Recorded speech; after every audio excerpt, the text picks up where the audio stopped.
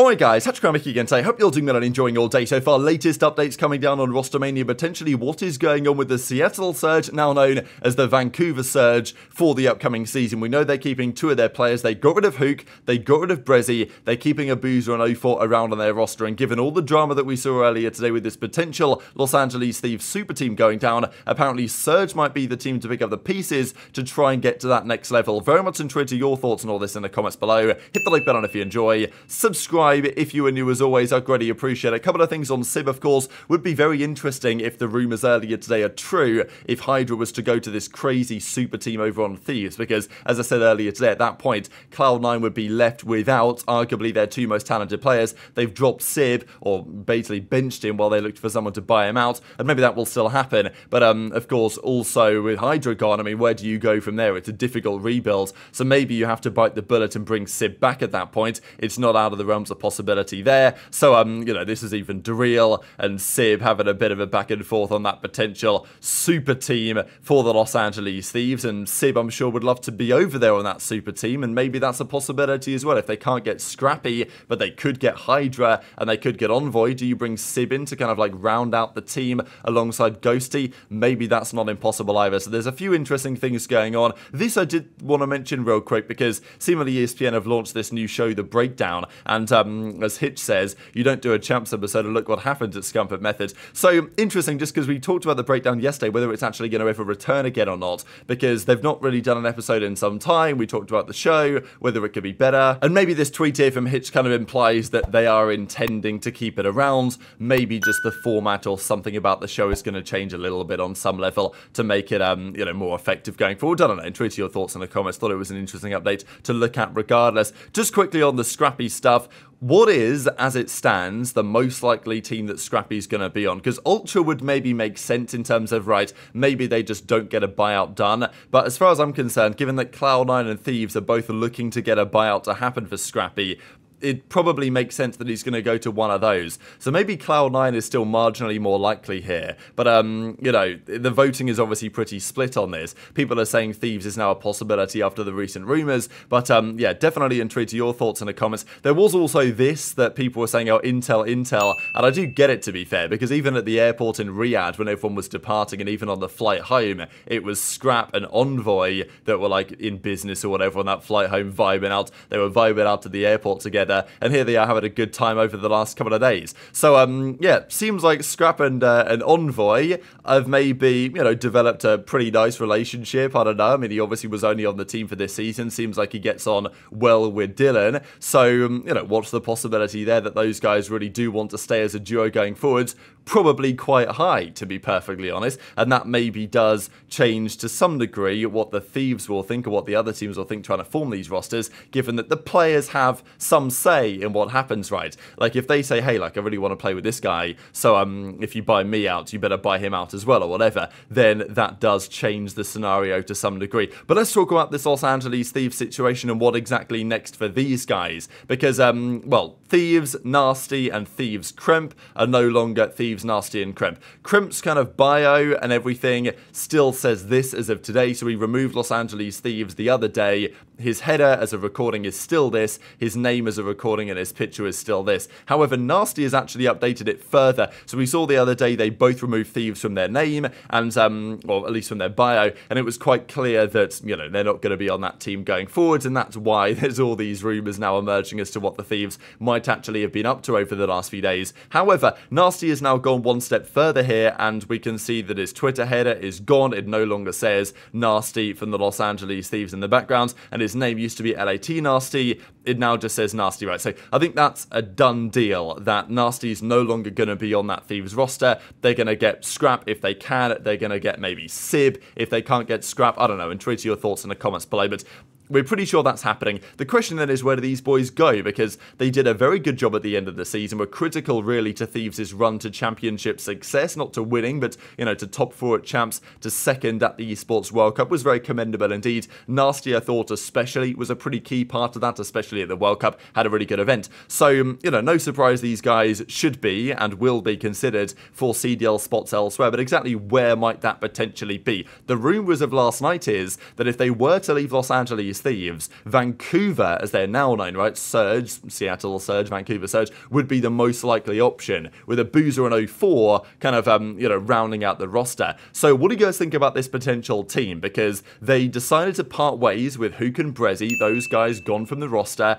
and now they've been looking for upgrades in those respective roles. aBeZy was brought in potentially because he had experience with aBeZy, and Rambo thought that he would be a good fit to the team to kind of help aBeZy get more comfortable, and that turned out, of course, to be true really as the season went on. Hook was at some point, especially when they had on the roster, like, when RCTs was still there, let's say early days, Hook was probably the player that was trying the most, but the results weren't still really coming. And, we know what Hook is like as a player. His ceiling is high, he's very inconsistent, and maybe Rambo, kind of, as the GM head coach, just decided, enough's enough, play with this guy anymore, and, we're going to decide to potentially part ways. And, of course, that's what they've now done. The question is, what are they going to do instead? These were some of their numbers, just for example, when they lost to Thieves. I think this was at the World Cup, actually, but, there was a couple of interesting series here. aBeZy, one of the other ones, he had like better numbers than this, but this is just one example of what was happening. aBeZy generally though was their best performer, but it was really aBeZy and 04 that were carrying the weight at the end of the season.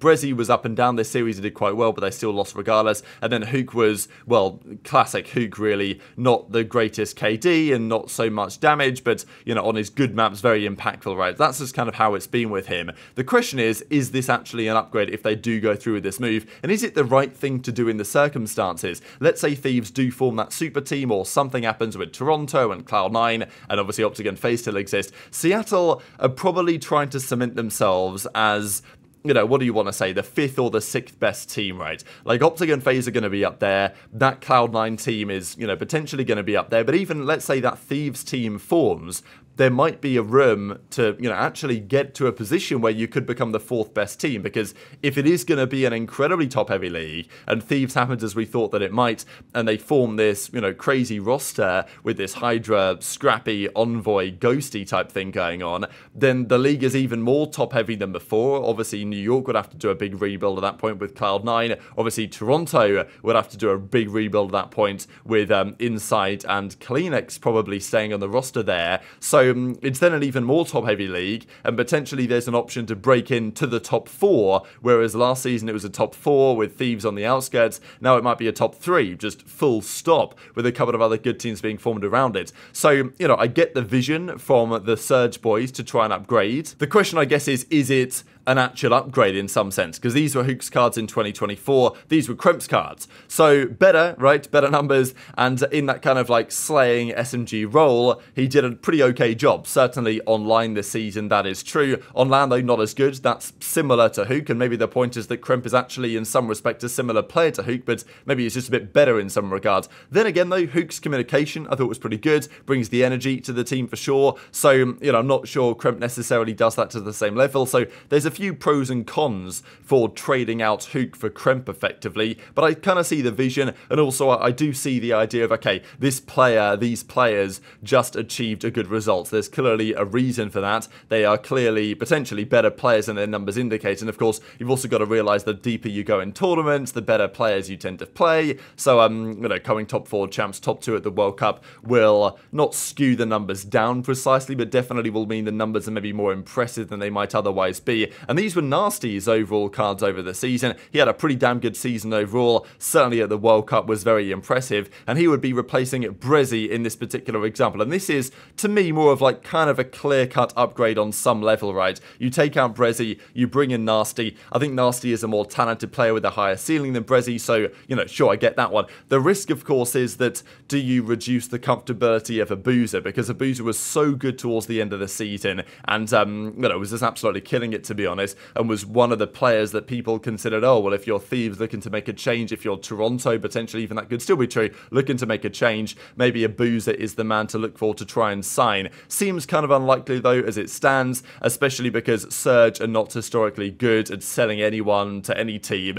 They just tend to say no for whatever the price is if they want to keep a player, and likely that may well be happening here again. So this one I kind of get. Obviously, there's always risk involved when you make a change, and probably for Surge Surge, a two-man change is the way to go, and aBeZy and O4 were the players to keep. So I like the theory. I think the Nastie for, bringing in Nastie for aBeZy makes sense, and also Nastie has experience with Kremp, which is also nice, rather than just putting together, a mishmash of players. But then again, is Kremp the right man? There's other SMGs out there you could sign instead of Hook as well, but Kremp certainly should be in the conversation. Seems like that is going to be the case. They got eliminated from the World Cup, of course. They came top 4 though in the end, Seattle Surge. They had a good run there as well. Thieves came top 2. Surge had a pretty good run all the way through. Eventually they fell short to the Los Angeles Thieves, and they were also pretty good, let's not forget, at the World Championship. But they, well, at least we think they were pretty good. They bombed out last place because they bottled a 5-3 lead to Miami. I think it was on a